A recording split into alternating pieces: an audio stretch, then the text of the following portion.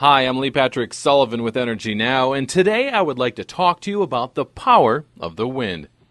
People have been using wind as a form of energy for thousands of years to power sailboats and windmills. Without the power of wind, our ancestors would have struggled to travel across oceans, trade with other nations, and explore the wonders of the world. Wind is air in motion.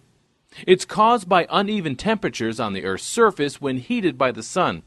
Because the air over the land heats up more quickly than the air over the water, the warm air rises and the heavier, cooler air rushes in to take its place, creating wind.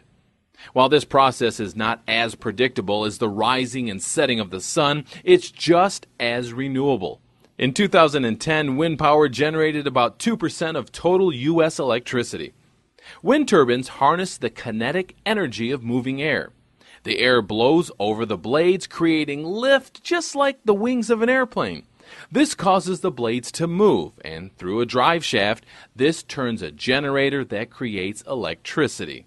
Similar to solar arrays, wind farms connect individual wind turbines together to generate electricity on a large scale.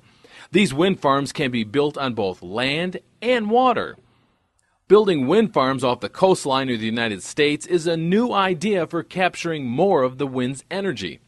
Offshore areas have plenty of space, the wind is reliable, and wind farms built off the coastline would be much closer to major cities than those that already exist on land. The first offshore wind farm to win a permit from the federal government is scheduled to be built off the shore of Cape Cod, Massachusetts. Current plans call for 130 wind turbines, or enough to power hundreds of thousands of homes.